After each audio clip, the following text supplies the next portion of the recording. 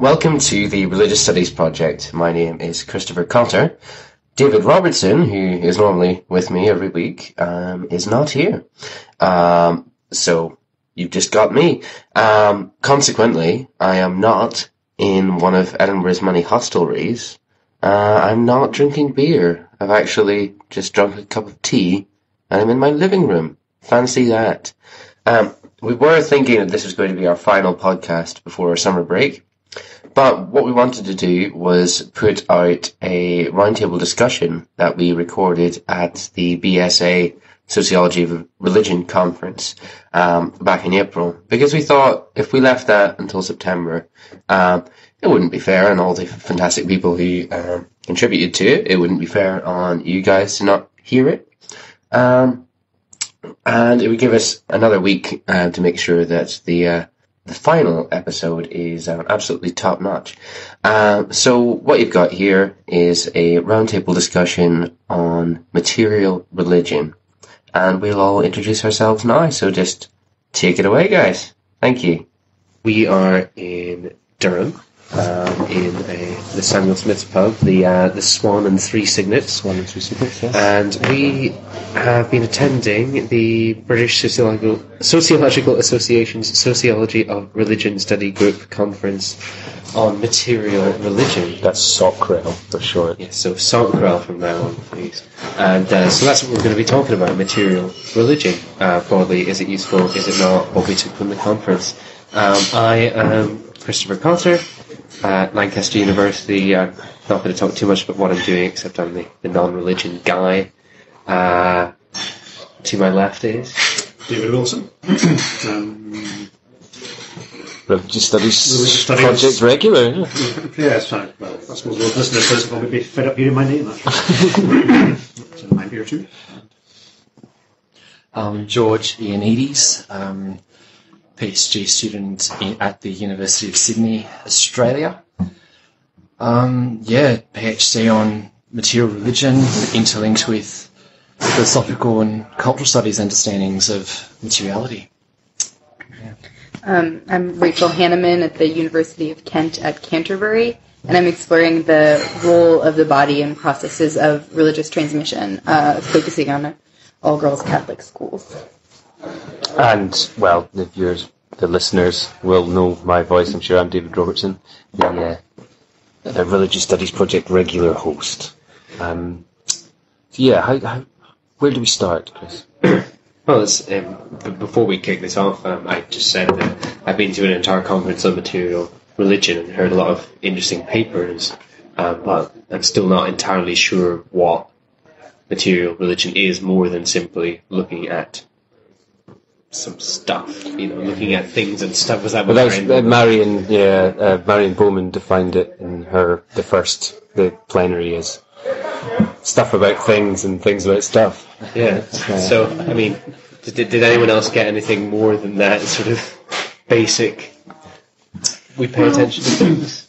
I suppose my sense of it was just that looking at material representations of religion, artifacts of one sort or another, asking how are religious traditions represented materially, just helps to bring out new aspects of traditions that we might not otherwise notice. I don't know that it's a particularly sophisticated tool beyond that, but that's still a useful exercise. So in a sense, you're applying one particular definition of how religion can manifest and how traditions maintain themselves and the spaces that people use and how they represent cosmologies in those spaces and so on. So there's a lot that thinking about the material representations of religion can actually bring out that you might not notice otherwise. That has been quite productive. There has been a fair bit of scholarship doing that in recent years. I certainly found that in my paper. I mean, it was essentially just an overview of work which I'd presented before, but by taking that one particular lens and looking at, through the material religion lens, if you will, it did kind of reveal a few aspects of particularly the economic side of it, which I'd just never really considered before, and so that was quite enlightening. I suppose that's one way you can use it. You look at material things that are relevant to religious practitioners, but that lets you take your examination of their lives out of arenas that you would normally look at as sacred or religious, and look at how they might be practicing or still doing things in other areas of life as well. I found it useful as well in talking to my participants who are generally younger. It's a secondary school. It's a good way to have them walk me through their process of meaning making, to look at something physical and tactile and ask what that means to them or why they chose to arrange something or experience something in a certain way. It seemed as if material religion, in a sense, is the study of religion trying to catch up with other developments that have occurred in other fields of academia, valorizing much more notions of embodiment and placement, ecology, materializing or rematerializing what some have called the really intense kind of neo-Cartesian epistemologies undergirding a lot of notions of belief versus practice, mind versus body, binaries that maybe not as much, but that used to extensively permeate the discipline.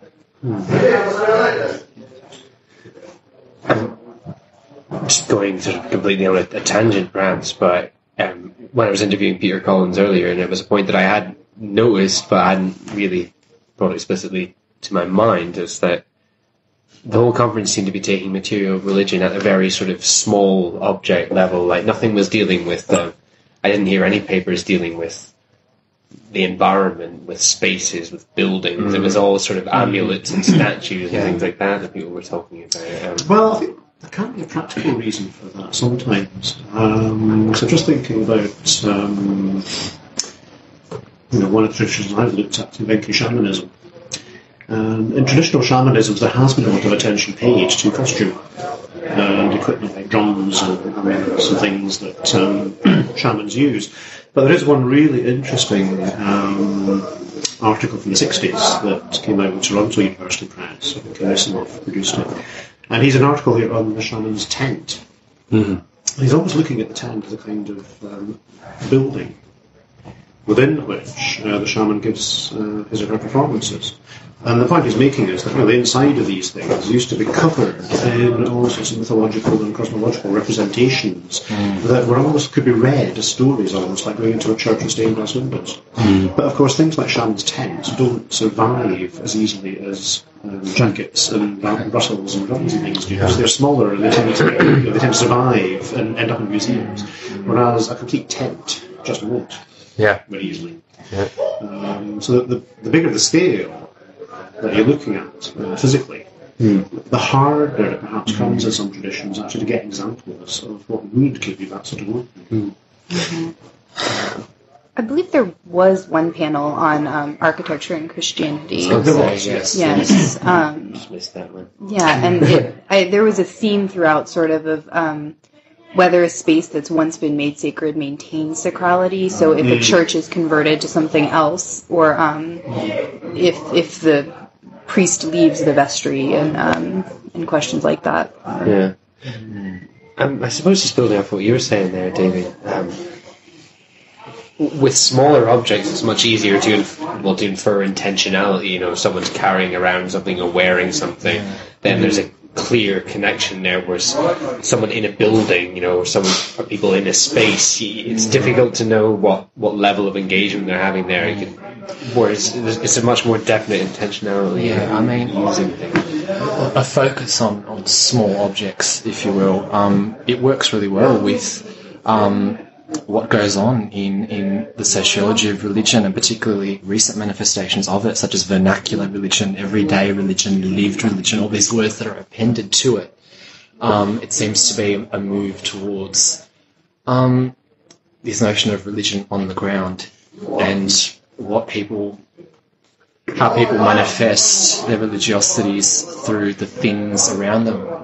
And most usually on an everyday scale, that's just the objects that they encounter.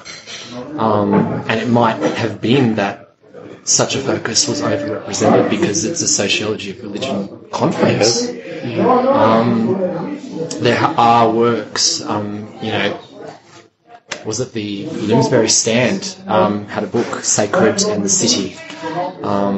There are notions of spatialization and religion try and deal with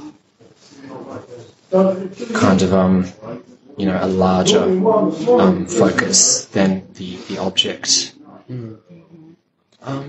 It may be that the just to build on what you were saying there, that the smallness and often by extension the everydayness of these objects underlines that the approach is meant to be a change from the traditional approach of institutions and churches and large scale ceremonies. So this is more it helps to shift the focus onto the everyday, the vernacular, and also it gives you access to just how variable one tradition can be when you start looking at individual practices, individual practices within that tradition.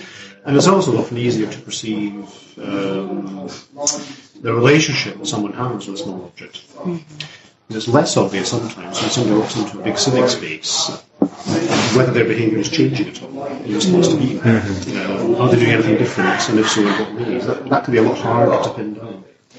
I do, though, think it's useful to look at bigger spaces like that because their meaning is much more communally constructed. So as opposed to looking at a smaller object and saying, what meaning has this for the individual? For the personal, you can look at an individual's response to a communally constructed meaning.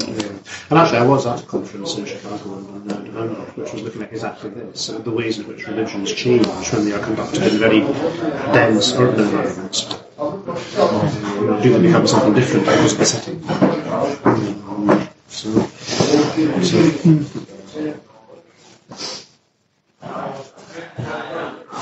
Those relationships are a lot harder to articulate. Yeah, and I think certainly the London itself does play a large role in the religious lives of the community that I work with in London. Very obvious. To take things back a bit, I push things into a built environment kind of thing, back to the whole material religion approach, back to what it gives to religious studies. I think, David, could you kick us off with your belief comment? Yeah, well, I mean, what George was saying earlier, I think there's. We can have our specific criticisms of the way that it's handled, the material religion approach has been handled in this particular conference. But I think to go back to sort of what the intention of it was and what its potential utility for the discipline is. I agree with George that it can help shift this focus onto the personal and the specific and the everyday. But I think another quite important issue is that it is an attempt to avoid talking about belief. And actually this kind of echoes what you were saying about the neo-Cartesian dualities, this sort of idea that we have beliefs which are different from our actions, and specifically we can talk more about belief later, but the idea of sort of that we hold prepositional beliefs, which are things that we say, I believe this, and that they drive our actions, is a very problematic one, and a lot of people have criticised that. And I think material religion is a part of a broader attempt to avoid using the term at all, to try and describe the phenomena and the utility that people put religion to without talking about these reified beliefs.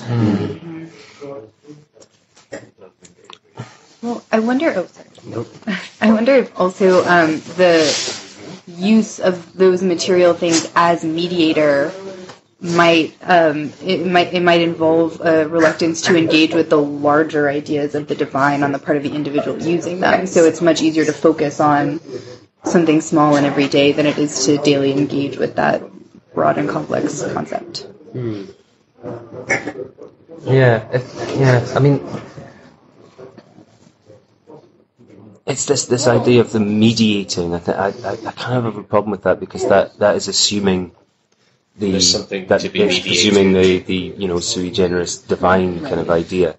I wonder actually if I kind of agree with you. I don't know if people are engaging with the divine on an everyday thing, but I think they are engaging with that little object, or whatever the thing is that we're talking about. No, it's this notion of religion as media, as mediation, and mediatization is also this other kind of subset of works going on in the larger picture of material religion.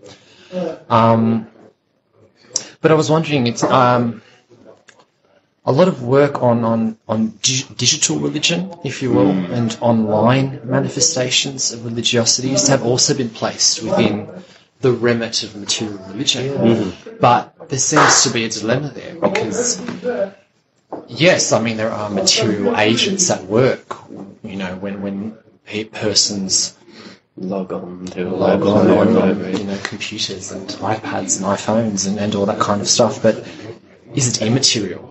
How can we? Yeah. How does one grapple with this material and immaterial binary that it's like that everyone kind of constantly grapples with when talking about material religion? I would say if there is a demonstratively immaterial realm, then it's the online realm. Surely, that's one reality that we all interact with all the time, which it's definitely not there in any physical sense. But then we get very real. I don't know if it always helps to theorise it too much. It's simply that by thinking in terms of the material and non-material distinction, you are just imposing, projecting a dividing line onto whichever religious tradition you're looking at. And it just helps to bring things to the surface. So that if I think in terms of material religion, I notice these things in this tradition.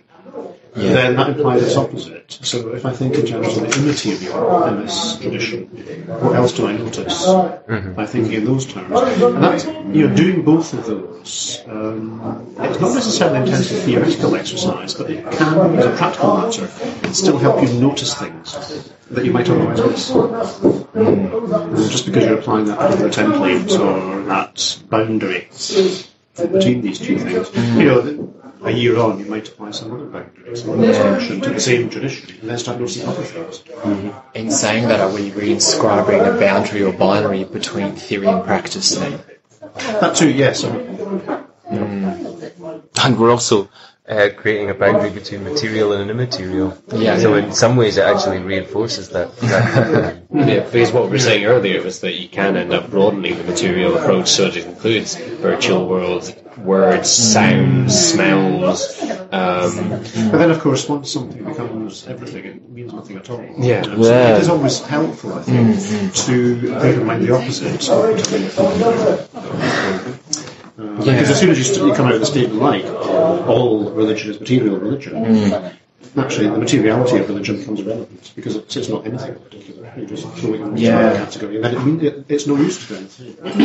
Could it be because there's confusion in this use of the term material and its various variants: matter, material, materiality, materialism, materialization? Do we need more rigour in our particular employments? That's something I always argue for, because unless you're actually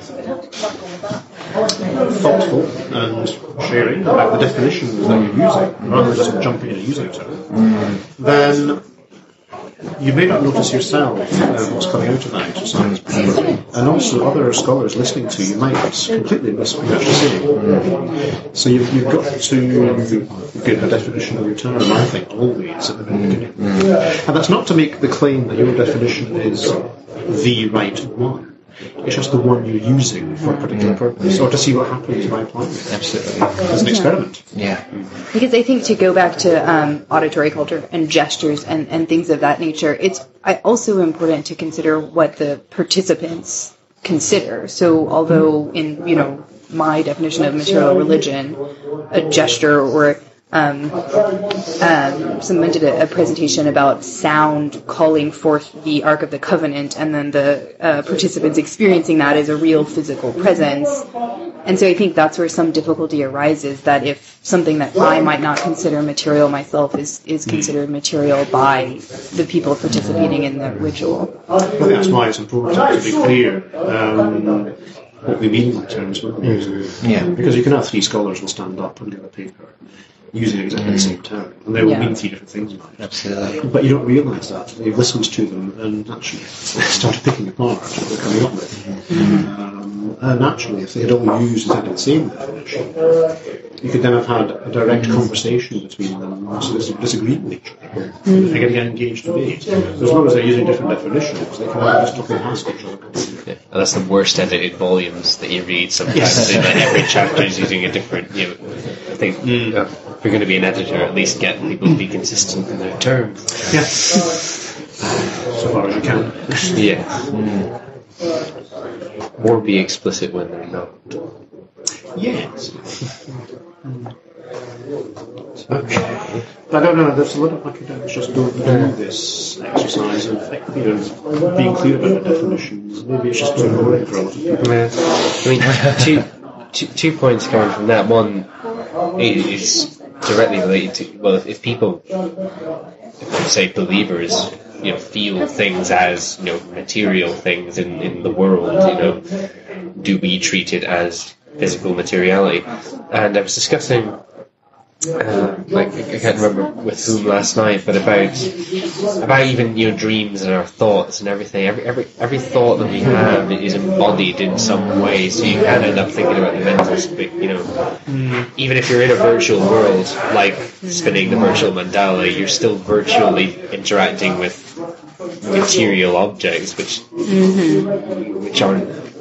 Well, yeah, I mean that's what we were saying earlier on about if you widen the pie of what you count as material so far, then ultimately it becomes an exercise in futility if you say anything's material. But there are very different, even straightforward senses of what materiality is about, because there's a sense of materiality that is entirely to do with significance rather than physicality. Is this a material concern? Can mean, is this one that matters? And then it's nothing to do with physical or non-physical.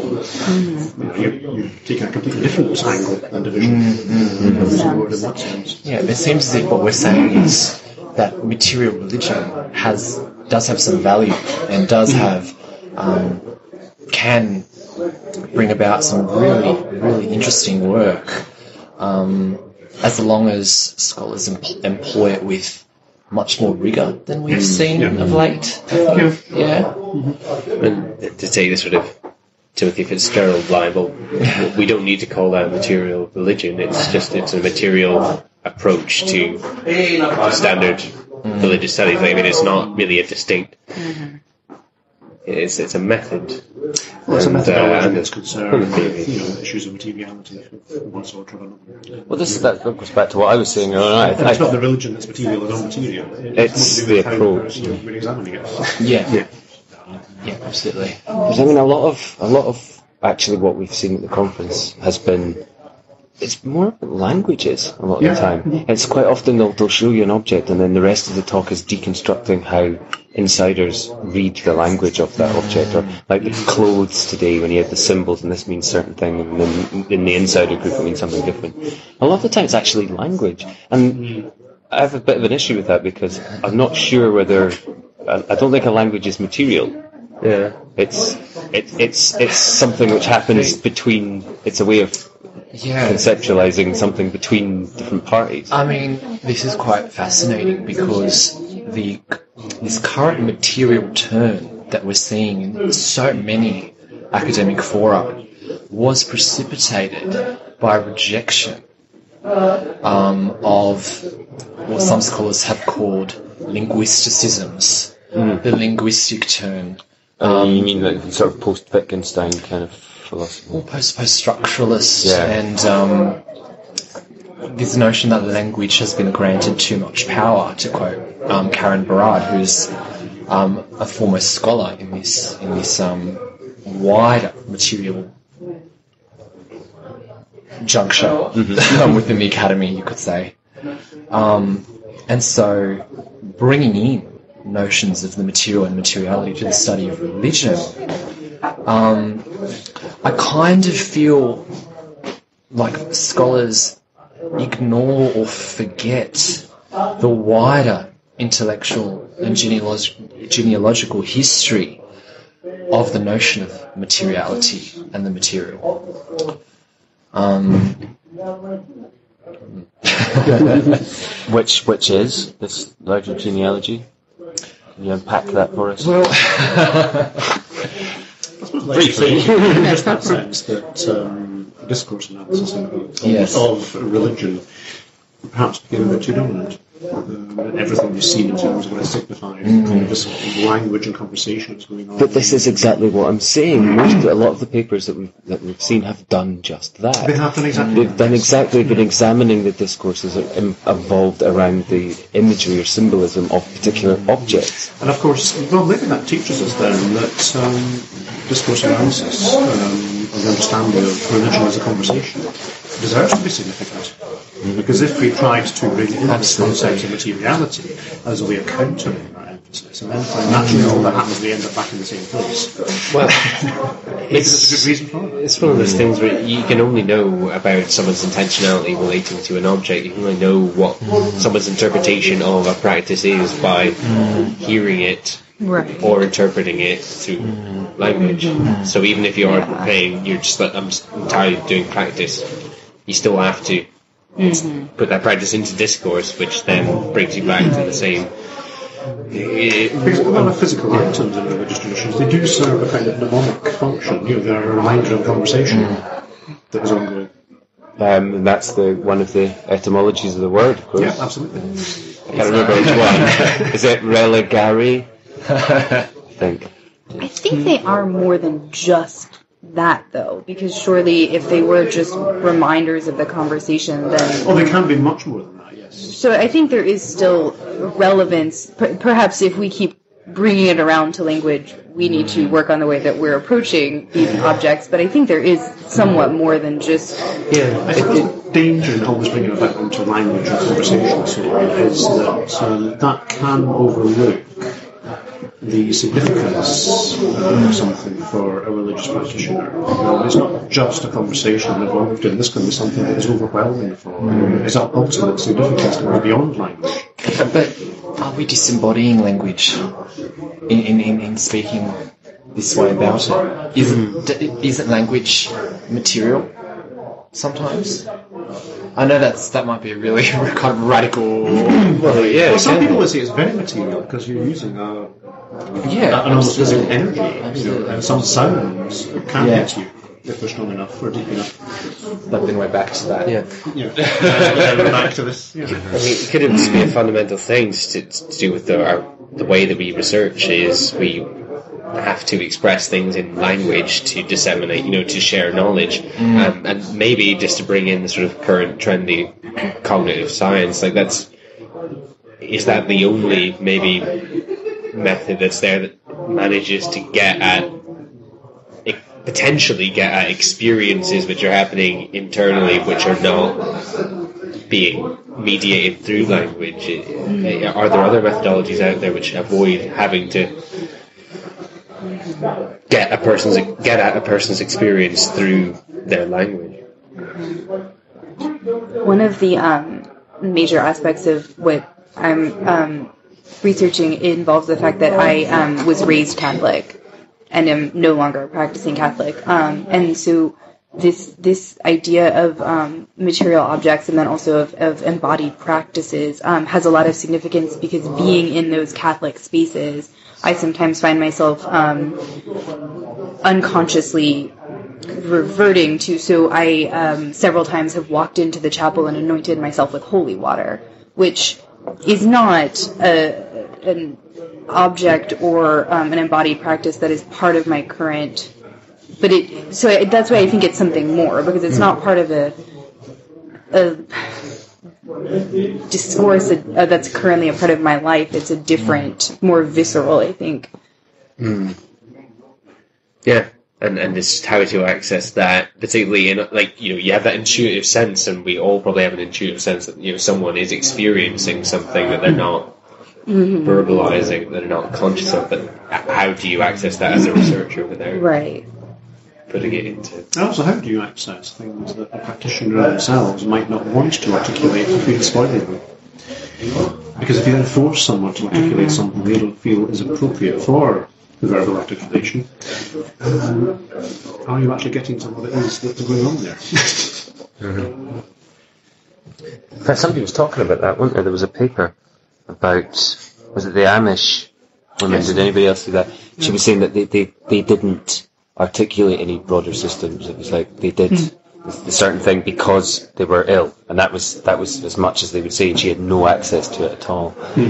But she attempted to gain that access through the material expressions of them shopping at Kmart or whatever it was. I can't remember. Somebody has been referenced an awful lot during this conversation. All of us have referenced somebody. Oh, I thought you were going to tell us somebody that had been referenced. No, just Somebody's been already busy. Yeah. I thought about getting out my booklet so we had access to everybody's names with their presentations. But on a similar note, Abby Day's presentation yesterday was about her current research, which is with sort of older women born in like the 20s and 30s in churches, and she was talking about how she had to become a member of the church community and start attending all these events, and within about 3 or 4 weeks she started to know who was a stranger, started to get added to the flower rota and things like that without really ever talking about it. There's she talks a lot about the whole tea rota that like we always talk about the old women doing the teas and all that sort of, but that's all sort of a material expression of a sort of very quote traditional unquote form of Christianity, which isn't vocalized, it isn't talked about, and you can only get access to that through sort of sustained ethnographic fieldwork and through participating and dealing with the same objects and that sort of thing. And then you still come to the same problem of then you have to go to a conference and present it and talk about it. And I suppose that is, that learned reading, to go back to the linguistic, of those cultural things isn't something that you can instantly transmit. Hence the return to discourse. Like what you were saying yesterday, David, about like the news media being an appropriate medium for religion to engage with. It doesn't lend itself to the wrong sort of materiality. It ties back though to what I was saying about belief. Sorry to harp on it, but again, it's something which is weighing heavy on my mind. Is it the case that for Abby Day it was she was gaining the research, she was becoming an insider, but for an ordinary person who wasn't an academic, it would be the same process by which they would be inculcated into the community. But is it that you do this and you slowly gain the belief? Or is it that it's this manipulation of material things, this involvement in circles of people? Is that what it is? Do we need to posit something more? Is it simply using these objects in the context that other people are using them, which ascribe a certain meaning, a certain set of symbolic languages that are interchanging between the group? A potential of material religion is to try and look at it from that sort of radically de-enchanted, if you like, where we don't have, because it's got to be, we're talking about objects. The point of it is to be the objective world, not the subjective world. There's lots of that in religious studies. Too much of that, perhaps, I think, is what Morgan's trying to suggest.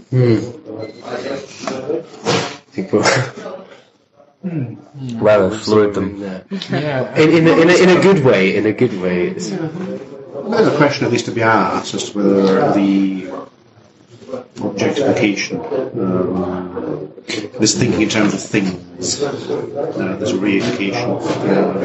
Is actually a good way to be looking at religion? I mean, that's a question that has to be asked at least, I think. Is it a suitable site for religion if we're going to keep it?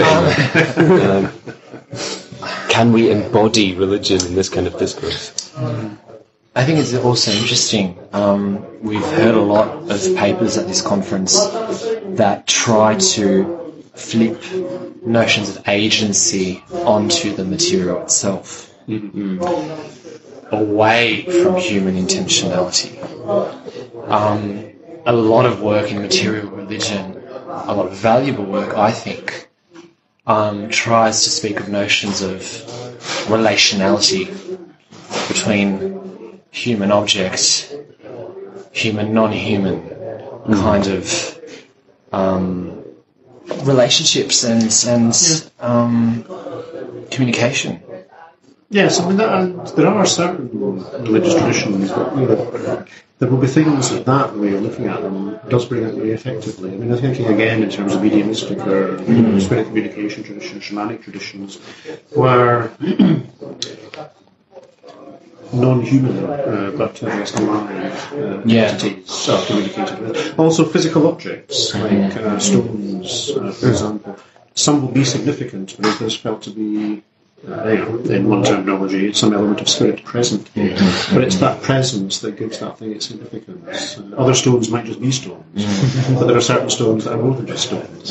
And you are in relationship with them.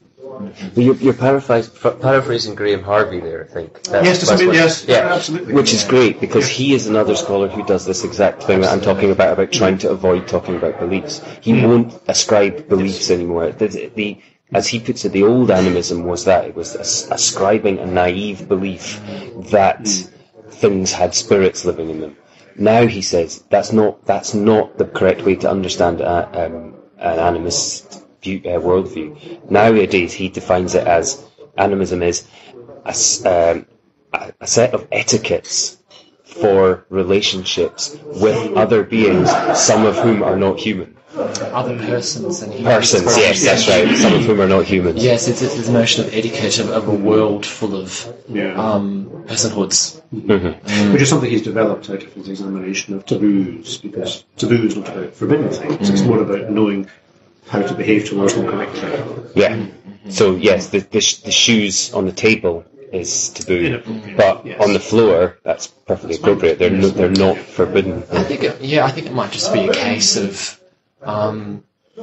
trying to think of corresponding ways to think through all these questions.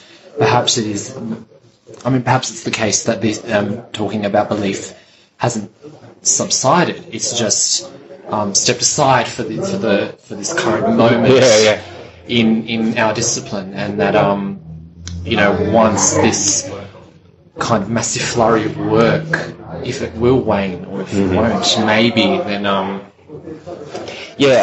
perhaps questions will come back. Perhaps it is just that it's a sort of right. Let's see if we can make this work without talking about it. If it works, it'll probably carry on as a tradition, and if it doesn't, then at least we'll have found out. That's the thing. I think it's quite new.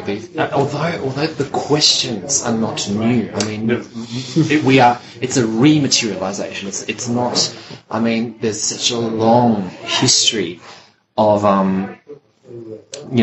scholars and writers thinking through the relationship between religion, matter, and materiality. There's something quite idiosyncratic about what's happening in recent years. It's a rematerialization, so not rather than a materialization. It's interesting. So the much religious studies developed out of linguistics originally. That's where the discipline to some extent came from. So there's always been a sort of fundamental sense of being a whole in terms of thinking about discussions, dialogues, conversations. And they're being influenced by this other work that's at play. It may just be a testing of that familiarity to see if there are other things that will help. Okay. And they may or may not. Maybe we're just at a point where that experiment is still being carried out and the results aren't in yet. I guess we're sort of looking for, a sort of optimistic conclusion to the discussion. What does the future hold? I think I'd be right in saying that whether from this conference or from our wider research, that we're all quite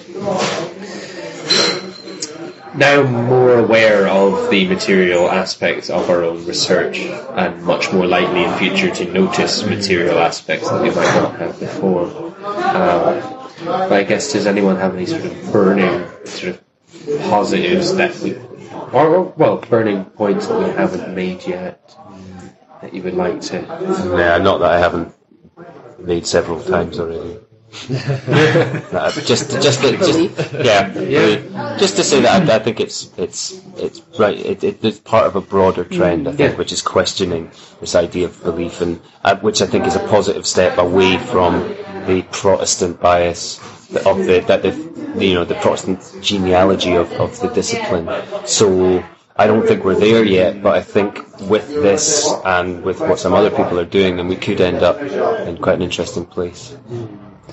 I know within the work that I do, looking at spiritualism and mediumship and shaman traditions, it's always been something I've been aware of, that belief doesn't really figure very much in the dialogues in those traditions. Yeah. And to the extent that belief exists, it's only their more general sense of the things that people trust in as real.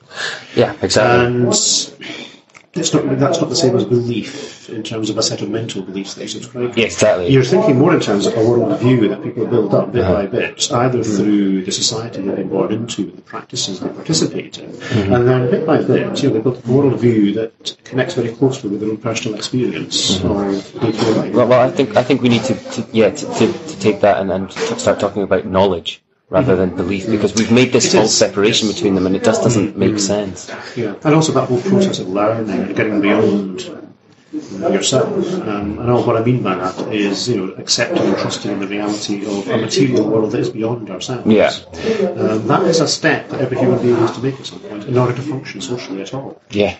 And religion comes out of that process.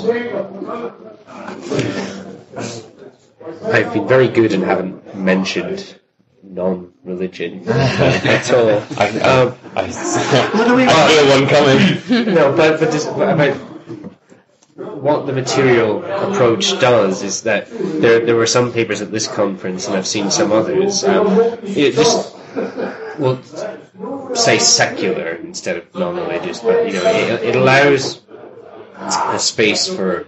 You can see the same practices and the same relationships to objects happening, people in religious communities, people out with religious communities, people who disavow any religious commitment, but you can see the same use of space, the same investment in certain objects, and it allows a bridge to sort of cross that line where you say, well, this group are religious and this group aren't. If you look at the way people are engaging with the material environment around them,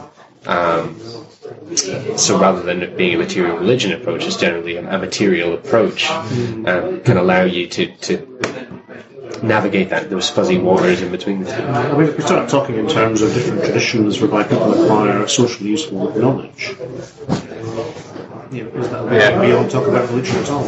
Yeah. Maybe that's what needs to happen. Because you could include in that the Western scientific tradition. Indeed. And Final thoughts? I suppose I think that the study of material culture is useful across most social interactions, and religion's just one of those, and maybe, I think that's good. I'm done. Good. I mean, look, as a final point, just playing on the impressions that we have got from this conference that have brought us all here the last few days, and this notion of trying to bring some kind of theoretical, methodological, conceptual rigor back into the questions that we are asking, in the vein of this current trend in our discipline, maybe it behooves scholars to look at the way in which other disciplines are dealing with the same kind of questions of matter, materiality, materialism, and as everyone's saying, and then to look at religion as merely just one of a social, human, non-human assemblage of relationalities. I'll leave it there. Articulated that so much more elegantly. Boom. So you've just been listening to the roundtable discussion that we recorded in Durham. So I hope you very much enjoyed that, and I hope that you will come back next week for our final podcast. I just wanted to mention that the Religious Studies Project is presented in association with the British Association for the Study of Religions, and we are very grateful for their support. Our Facebook following is continuing to go up. You can like us on Facebook there, follow us on Twitter, you can download the podcasts and subscribe through iTunes or through email and things like that. And remember about our Amazon links over the summer if you're buying all sorts of DVDs or barbecue equipment or whatever. All that remains for me to say, as per usual, thanks for listening.